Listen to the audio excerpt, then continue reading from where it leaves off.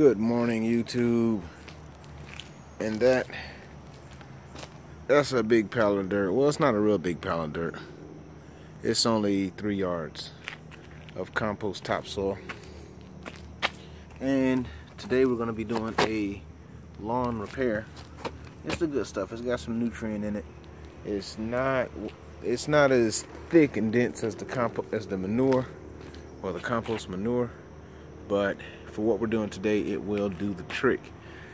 What we're doing today is a turf repair. The lawn has some spots in it, and I'm sure from this vantage point you can see those.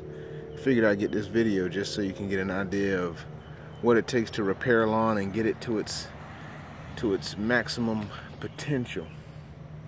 So you can see over here on the right in here, so I use my sophisticated pointing method, you'll see where there are some low spots, and that's where I'm going to use that soil to fill in so that the grass can connect and adhere.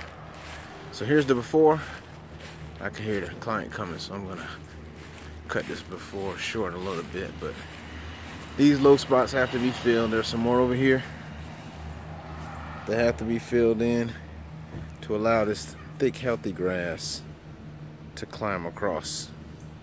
So that's the way St. Augustine works. It's a horizontal grower, so you got to fill in the low spots so that the lawn can even out.